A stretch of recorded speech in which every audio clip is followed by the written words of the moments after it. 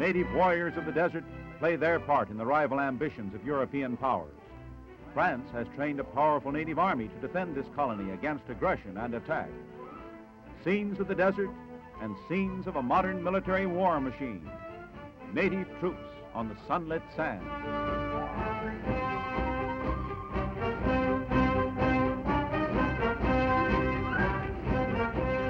Column after column in modern array where their ancestors fought for tribal supremacy.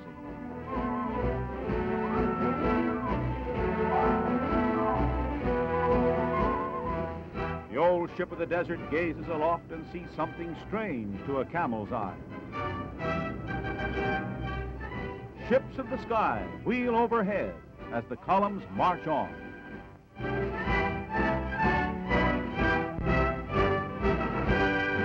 The armament of modern war reinforces the traditional fighters of the desert, the Camel Corps.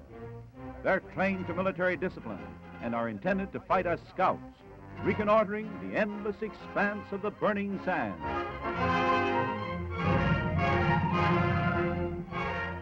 The Saphis, wildest of riders, stirring up the desert. The Berber tribes provide the French army with the most